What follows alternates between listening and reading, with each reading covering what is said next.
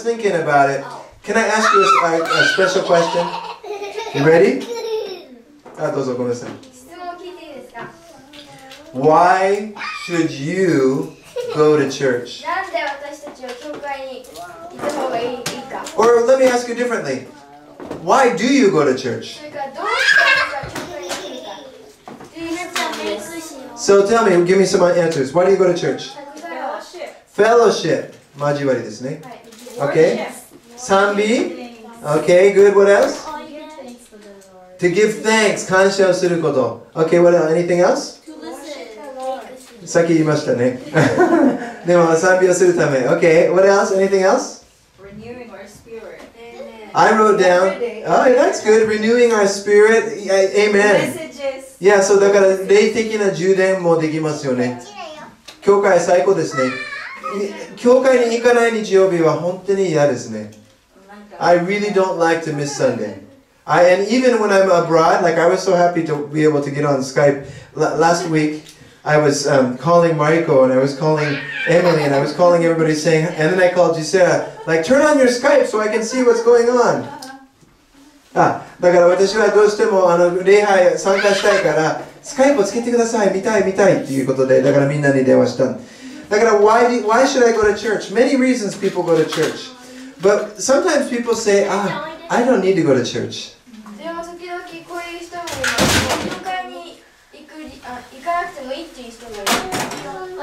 But you know, whenever I hear someone say that, I always think of Hebrews 10:25.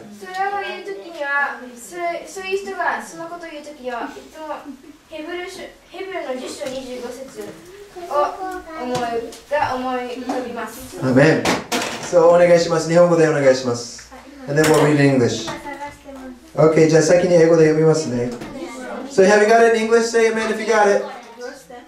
Hebrews 10:25. Hebrews 10:25. When someone tells you, I don't need to go to church, you can pull this up. This is what I always think of. はい、お願いします。はい。人々のように一緒に集まることをやめたりしないで、かえって励まし合い、かの日が近づいているのを見て、ますますそうしようではありませんか。Amen. So forsaking not forsaking the assembling of ourselves together, that's church, right? As is the manner of some, but exhorting one another, and so much the more as you see the day approaching. So we're not to forsake the gathering together.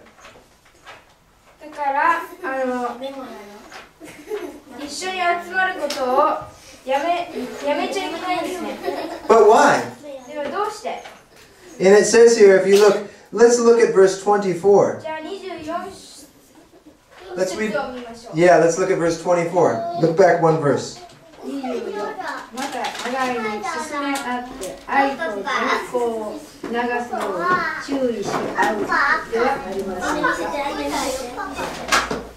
Okay, amen.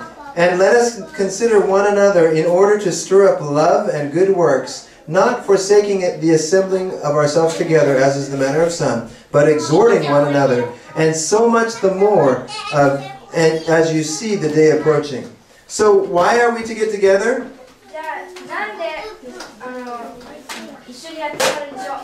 In verse 24 it says to stir up love and good works.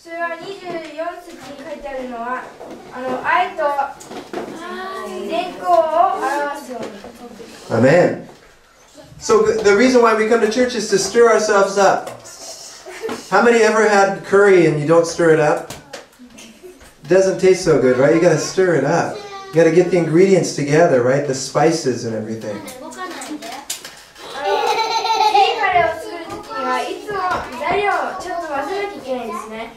Because if you don't mix it up, the flavor doesn't come out.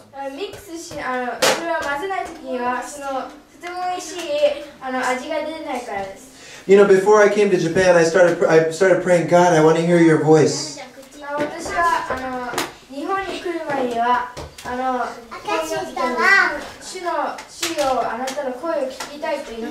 I don't want to be a religious person. I don't want to be a religious person. I said, I don't want to do stuff just to do stuff. I want to hear your voice, God. I want to know you. 宗教的な。私は宗教的な信じるものじゃなくて本当に主とつながってお話をしたいんですってなってた。 I said, God, I want to know your power. I want to know your love. I want to feel your presence. 主の愛、力、それで臨在も全部感じたいと祈ってたんですね。 And when you pray a prayer like that, God will answer you. それでその祈りを祈ったら、主はもう返してくるんですね。 Isn't that cool? God answers prayer. それはとても、それは最高なことなんですね。 God answers prayer. 主は祈りを答えるんです。 Hallelujah. Do you have a prayer that you need answered? My father went for surgery, for shoulder surgery. His arm bone and the shoulder bone, the bones were grinding together, and he was in much pain. 私のお父さんは肩と腕の骨が付き合っててついていてそれで痛みが発見してそれで手術に入りました。 I can picture that. The bone comes to the other bone and says, "Hey, big bone, how you doing?" Hey, big bone. Hey, so he, you know, when you get older, the arthritis is when the packing between the bones goes away. That's what arthritis is. The doctor told me. ルマチはというのは骨と骨の間のパッキンって言えばいい血液がなくなるのがルマチらしいですね。だからこれだけでもすごい痛い。だからお父さんがごめんなさい、私英語だ。So my father went for surgery. He has one titanium shoulder. Now he got surgery for a second one. もうその前にももう一つのその違う方はもう鉄でできた骨がもう一つあってしたんですね。タイタニアムがあったんですけど、もう一つその手術を入れました。 And so he got surgery, and I went there on when was it? Wednesday. I didn't have any work to do on Wednesday, so I went in the morning after the surgery to support my mother. それでその手術の後にお母さんにサポートするように会いに行きました。 Sarah. So I went to the hospital. My father, you know, last time he had surgery on the other one, it was really bad. He was really in pain and he was really drugged up. So what the doctor says, whenever you're on these drugs, whatever is in your heart comes out.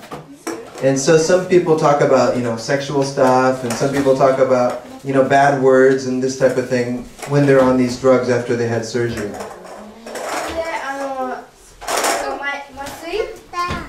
その手術した後にその麻酔を取ってたんですけど、医者から聞いたことはその麻酔を取ってる時その人はここの中に入ってるものを全部言っちゃうんですね。 So my dad asked the nurse to marry him last time. それでその前の最近の手術じゃなくてその前の手術の時にはなんだっけ。ナース、看護婦さんに結婚してくださいと言ったんですね。 And but the doctor said, well, watch out for young people, because young people say all sorts of stuff and pretty nasty stuff when they're. でもその医者が言ってたのは若い人の方がもっとすごいですね。なんかいろんな悪いこととかも言ってるんです。 So my dad came out of surgery. I prayed for him before the surgery. It's okay to go to the doctor, right? So I prayed for him before with my mom. それでその手術の前にお母さんと一緒にお父さんのために祈ったんですけど。 And then, so this is Wednesday morning. Then he comes out of surgery about 11 or 12, or actually he comes out as they go into recovery and they come off the what do you call it? The anesthetic, whatever that is, the stuff, the anesthetic. And then, so they brought my father into the room. それでその手術の後にもう麻酔が入っててもう何も感じてないんですけど。 And then, so he came in and he was still sleeping. They rolled him in on the bag. 2 nurses rolled him in. So my mom and I said, let's pray for him again. それで私はお母さんと一緒にまた祈りましょうと言って、それで祈ったんですけど、 And so we prayed for him, and I said, I pray in Jesus' name that his recovery will be quick. I pray that the pain will be minimal or nearly zero, and that he'll be back on his feet before you know it. それで私が祈ったのは、もう痛みがない、それと、 And then he'll be back on his feet before you know it. それでもうすぐ治っていろんなことができるように。 Yeah. And so I did that, and then we left the hospital because he was asleep on Wednesday. それ寝てたので、病院の中で寝てたので、その後また帰りました。 Then Thursday morning I was at the U.S. house, and I had to go to a meeting, and my mother called me. それでその次の日にちょっとミーティングがあったので、いろんなとこ行ってたんですけど、忙しかったんですけど、お母さんが電話をかけました。 And then she said, guess what? I got a phone call from somebody. I didn't recognize them this morning. それでお母さんが言ってたのは、今日誰かからなんか電話が来たんですけど、 And I said, I said, who was it? She said it was Dad. He sounded so perky. He sounded great. And the doctor said he can get out of the hospital tomorrow. それでそのお母さんが言ってたのは、その電話に話してた人が実はお父さんです。とても元気な声で元気で、それでもうその次の日に医者さんがもう病院から退院できると言ってたんです。 And I was so excited. I almost started crying because I said, God, you're so good. You're awesome. Thank you, Father. もうそれで私はすごいHe's so good. God is so good. If you pray. すごい大喜び、もう本当にもう泣きたいぐらいに、神様あなた最高です。お祈りしたらあなた答えてくださることを感謝します。ハレルヤと思いました、木曜日の朝。So I was so excited. I thought, God, you're so awesome. So when you pray, God answers. When you don't pray, but you got it. You got it. So we have to stir up the gifts, it says here, that we're supposed to stir up the gifts. We prayed for my father's speedy recovery, and he's home. And I talked to him this morning, and he was sounding good. それで私たちお母さんと私はすぐ治るっていう祈りをしたその後にはもうすごいお父さん元気になってて、とてもいろんなことできるようになったんですね。 So why do you go to church? Why do I go to church? From Hebrews here, I go to church because I want to stir up love and good actions. それはじゃあなんで教会に行くんでしょう。それは愛と善行を表すようにということです。 Amen. We don't have much time. I have, I'm going to give you 5 of these. I have actually, how many do I have? I actually have 12, but I'm going to only give you 5. Sorry. なんで教会に来ればいいかっていうことなんですの理由は12個あるんですけど、時間がないので5個あります。 Okay, so let's, so I go to church number 1 is to stir up love and good actions. That's Hebrews 10. もう前に言ったように、Hebrews 10, 24, 25. ヘブルの10章26と25節には、それは愛と義、善行を表すように。 Amen. Good job. Translation. Now let's look at 1 John 1:3. 1 John 1:3. 第一ヨハネの1章3節。 And if you want the rest of these, I'll email them to you because God is good. And His Word is powerful and living. 1 John 1:3. So this is number 2. I'll tell you in a second. Let's read 1 John 1:3 and verse 7 as well. Verse 3 and verse 7. 3私たちの見たこと聞いたことをあなた方にも伝えるにはあなた方も私たちと交わりを持つようになるためです。私たちの交わりとは一子および御子イエス・キリストの交わりです。Amen. 7節もお願いします。しかしもし神が光の中におられるように私たちも光の中を歩んでいるなら私たちは互いに交わりを保ち御子イエスの血はすべての罪から私たちを清めます。Hallelujah. 1 John 1:3 and verse 7. It says, That which we have seen and heard we declare to you, that you may have fellowship with us. And truly our fellowship is with the Father and His Son, Jesus Christ. But if we walk in the light as He is in the light, this is verse 7, we have fellowship with one another. And the blood of Jesus Christ, His Son, cleanses us from all sin. Why do I go to church? Number 2, to be clean from all sin. それで2番目の理由はなんで教会に行くんでしょう。それはなんで To be clean from all sin. 罪から清めること。Amen. Amen. To be clean from all sin. When you come to church, before we receive the communion, I always say, Father, forgive me for my sins. But it's okay to ask forgiveness every day. Father, forgive me. Show me where I'm wrong. Help me to grow. 生産式を始める前にいつも私が祈るのは私が罪を起こした罪を全部清めてくださいって祈るんです。We shouldn't be so sin conscious, but we should, if we screw up, just say, Father, forgive me. Get it off your plate. Get rid of it. If you got sin in your life, get rid of it. Don't hold on to it.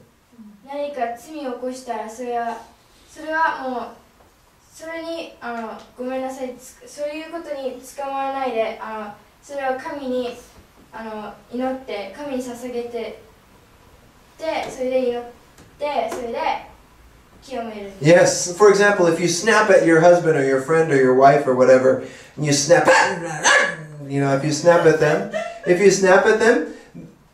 and you feel, then you know what's wrong, just say, I'm sorry, and quickly get rid of it. Just say, it's so nice to be done. 例えば友達かなんか夫婦の中の喧嘩とかでなんか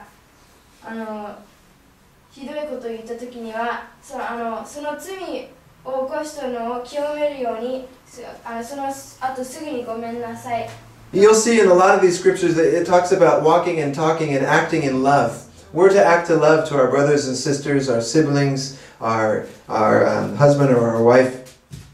It's about acting in love. それでこの聖書に結構出てくるのは愛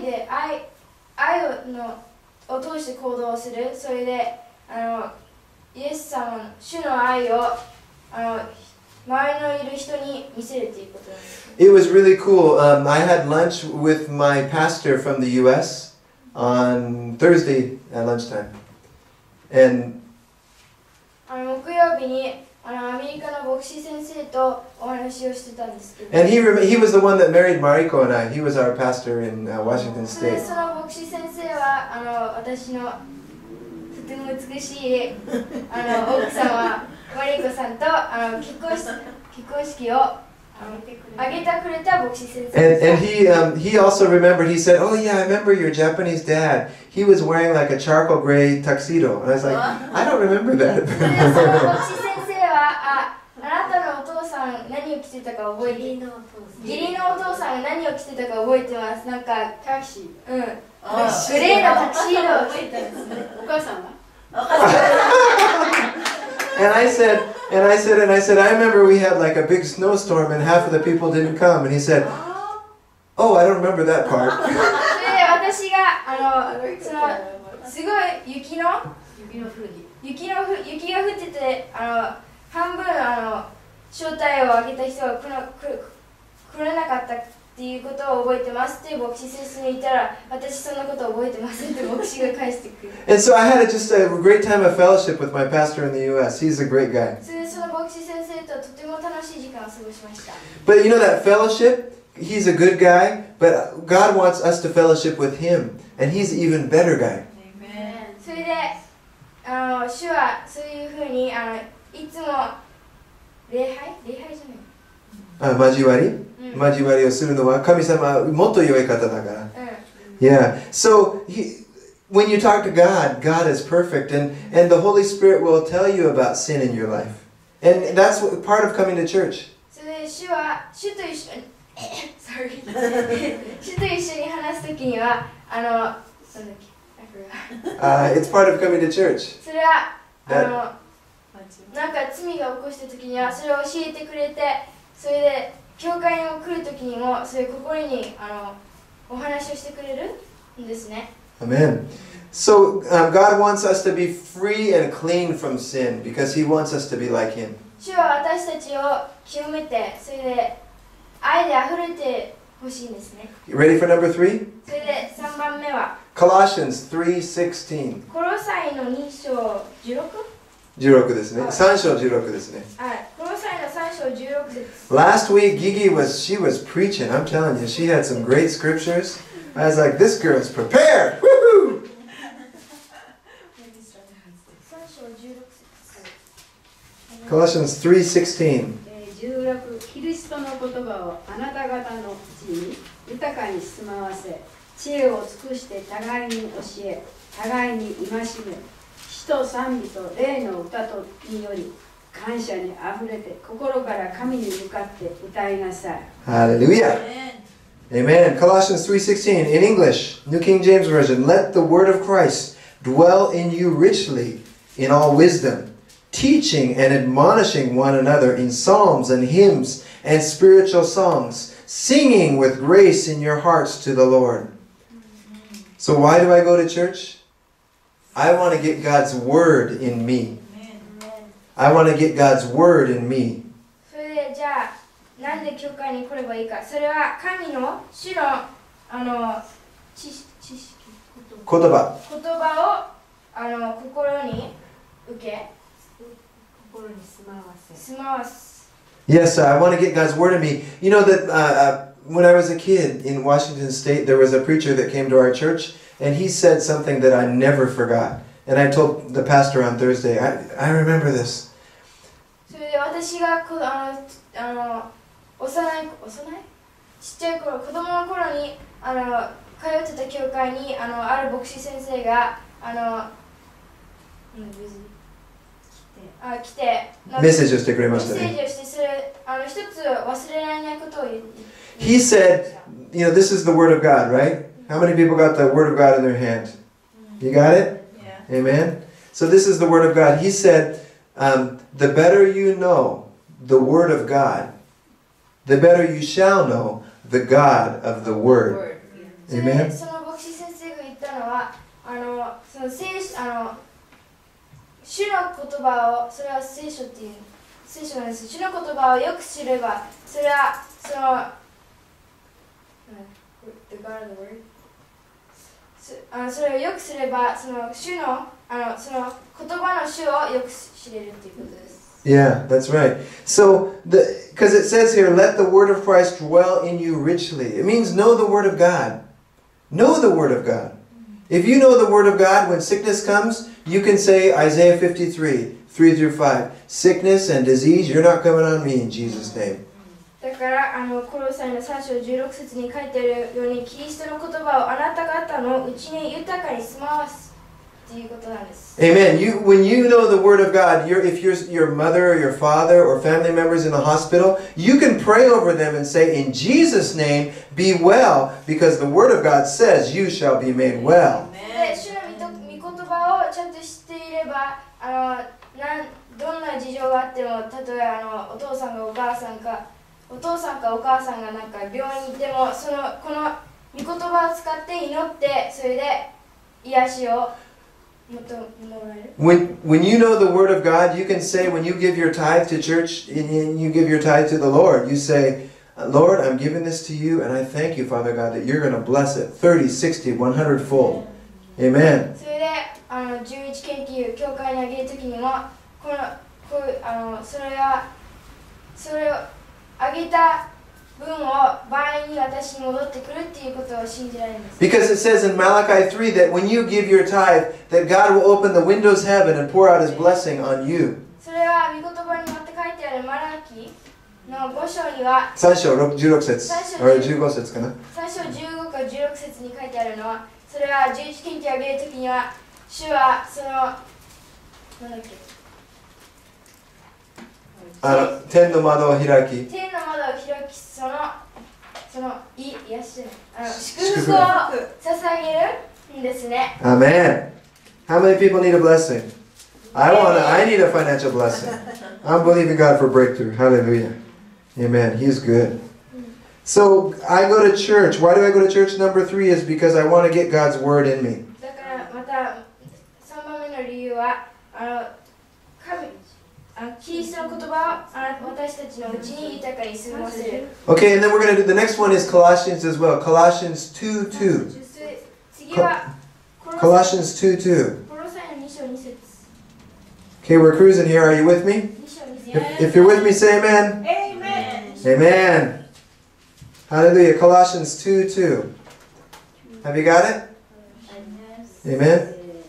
それはこの人たちが心に励ましを受け、愛によって結び合わされ、理解を持って豊か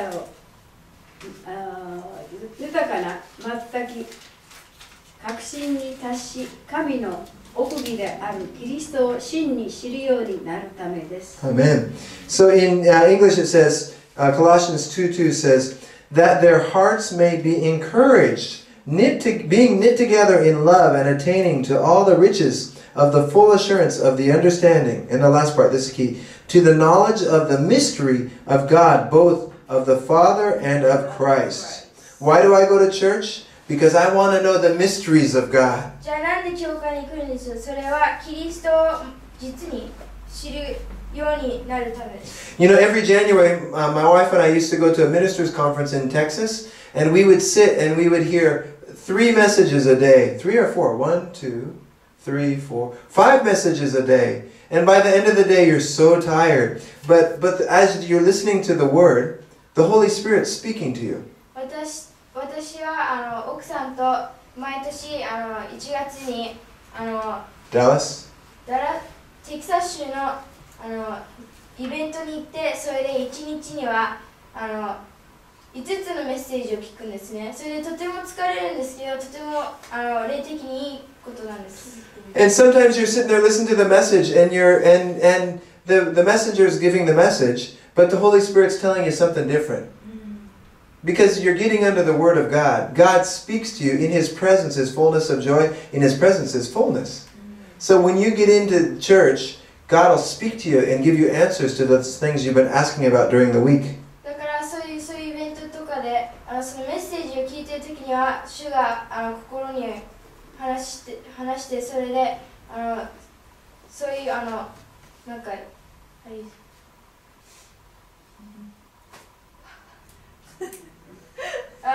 心に話してそれで What was the rest?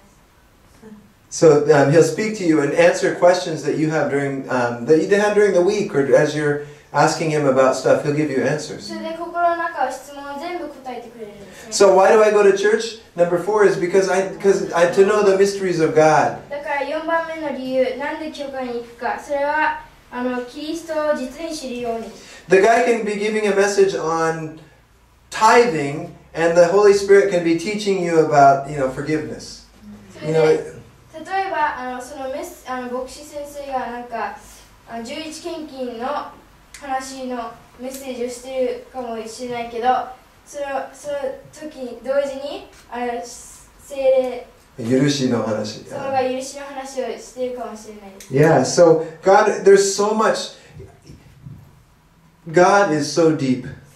主はとても深い方なんですね。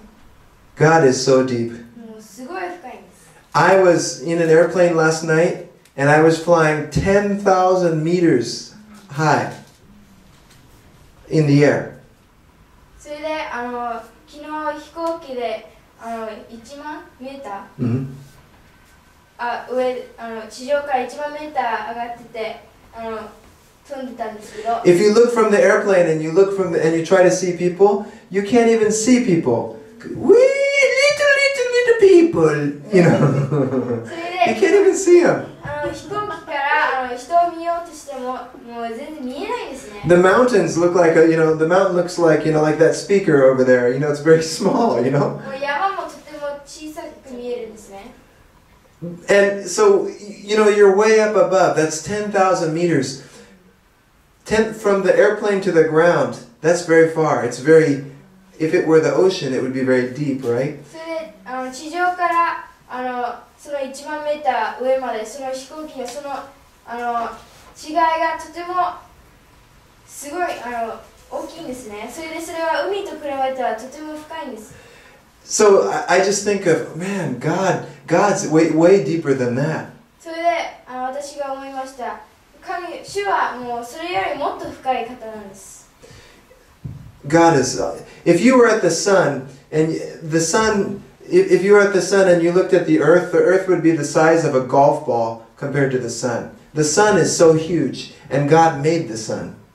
それで太陽と地球を比べると、地球はもう太陽と比べてもうゴルフボールのサイズなんですね。 That's the proportion. The sun is so huge, and God made the sun. それで太陽はもうそんなにでかいのにそれよりもっとでかい星もあるんですけど、それは主が作ったからとてもすごいんですね。 If you just look at the stars in the sky, it's so awesome. God created those stars. He's the creator of the universe, but yet He cares for you. それでその星をもう夜空に見て、その星を見ると、それは全部主が作ったもの、自分の手で作ったもので、それでその主は私たちを愛しているということを考えれば、それはとてももうすごいことなんですね。 It says in Psalms that God created the stars with His fingers. それで詩篇に書いてあるのは、主は手でその指先で星を作ったって書いてあるんですね。 And so if the sun is 15 times bigger than the earth, well, not even 15 times, what am I saying? If the earth is like a golf ball compared to the sun, and the sun is a star, then God must be pretty big. それで太陽は地球と比べて、それ地球はゴルフボールのサイズで、太陽は星ですから、それを比べたらもう神は指で作ったから。その太陽を指先で作ったんですから、とてもでかい、とても深い方ですよね。 There's so much to God that you can learn. There's so much that you can learn. 主のことをいろんなことがあるんです。いろんなっていうか、とても深くて情報がもうすごいあるんですね。 Hallelujah. Let's go to this is one of my favorite places, Acts chapter 2. あと、使徒の働きの2章。 Why do I go to church? Why do you go to church? To be religious? Some people do. Why do you go to church? Just to see friends? Some people do. 2章1節です。五巡節の日になって皆が一つところに集まっていた。 OK、それで42節に飛んでください。飛ばしてくださいって言うんですか？飛んでください。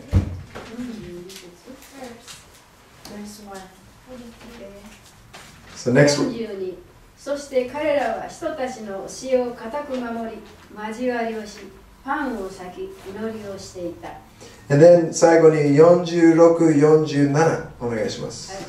はい、46そして毎日心を一つにし、宮に集まり、家でパンを裂き、喜びと真心を持って食事を共にし。47神を賛美し、すべての民に好意を持たれた。主も毎日救われる人々を仲間に加えてくださった。Hallelujah. So Acts chapter 2 verse 1 says, When the day of Pentecost had fully come, they were all with one accord in one place. Now skip to verse 42. Verse 42. And they continued steadfastly in the apostles' doctrine and fellowship, and in the breaking of bread and in prayers. And then skip down to verse 46. Verse 46 says, So continuing daily with one accord in the temple and breaking of bread from house to house, they ate the food with gladness and simplicity of heart. Verse 47, praising God and having favor with all the people. And the Lord added to the church daily those who were being saved. I love this section because it shows that a healthy church is a growing church. それでこの御言葉はとても大好きなんですけど、ここで見せてあることは、その健康な教会はいつも大きく成長している教会なんですね。And if you go back to verse 1, it says that they were in unity. それでまた一緒に戻ると、みんなが一つ In one accord.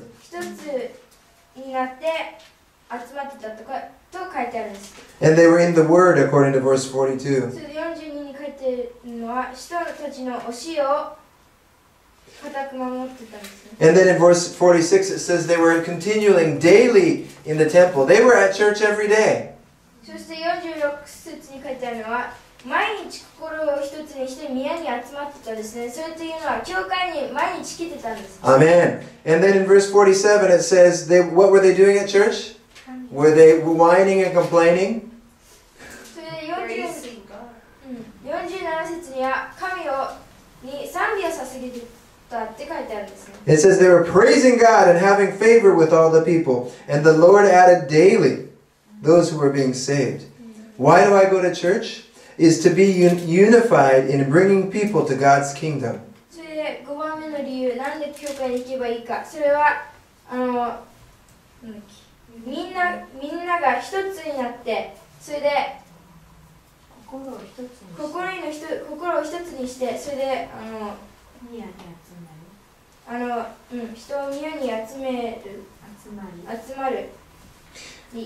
So don't go to church go to church for yourself, of course, but also go to church for other people. Go to church to be an encouragement to other people.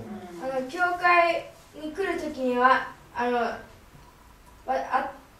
お互いに励ますところにしたいんですね。 I was in a church of 2,000 people, but I was more encouraged by our church that's a little bit less than 2,000 people. Just a little bit. 私は2000人がいる教会に行ったんですけど、それと私たちの教会に比べて、私たちの教会の方がもっと励まされたんです。 I was in the worship where they had lights, flashing lights, and the band, an amazing sound system, and a huge stage, and spotlights on the singers. Amazing grace. それでその教会にはもういろんないいスポットライトとかスピーカー、とてもいいスピーカーとかいろんないいもの。 I was jealous. I was like, wow, these guys got a lot of good stuff. そしていいものがとてもちょっと羨ましかったんですけど、 But でも that was Saturday night. Then Sunday, when I came to and I was a part of our church, I was standing in the hotel room going like this. Hallelujah. I was standing in front of the desk with my computer there. You guys probably saw my belly button, you know. I was just going, hallelujah. それでその後に私たちの教会にここに来て礼拝したらもうすごい励まされて嬉しかったんですよ。 And I love it in church when you guys bring a friend and that person comes and accepts the Lord. What was the name? Joy? Was it Joy that accepted the Lord? You know, and then we've had various people, many, dozens and probably hundreds of people accept the Lord through this church in various ways. Praise God. But I want to see thousands. I want to see thousands of people come to Jesus. Don't you? この教会を通して何百人もイエス様をここに受け止めるのがあったんですけど、これはもっと増やして何千人にもしたいんです。 The Lord said, it says that godliness is profitable in the Bible, in the New Testament. Godliness is profitable. 経験は得となる。 And when you come to church and when you fellowship with the other believers in church, you're profiting. You're going to be built up. When you make time to get into God's place, into God's house, He will bless you. それで主の宮、その教会に来る時間を作れば、それはもうすごい得となって、神はすごい祝福をするんですね。 Amen. There is so many benefits to being a part of church. I don't want to miss church. Even if I'm in Oklahoma or Florida or Tibet, I want to be a part of this church. 私はもういろんなところにもういる時でも、もうここにある日本にあるこのビクトリーチャーチにいたいんですね。 Don't you love church in God's house? Amen. Amen. Hallelujah. Let's pray.